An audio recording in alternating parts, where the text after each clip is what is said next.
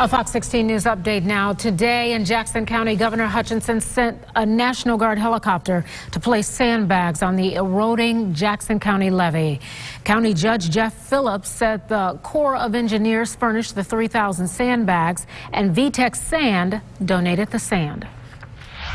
It is incredible.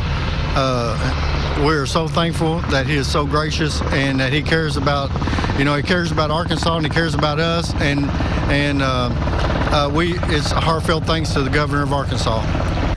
Judge Phillips said he thinks the sandbags should buy some time for everything to dry up, and hopefully the Levee Commission and state and federal agencies can fix the problem.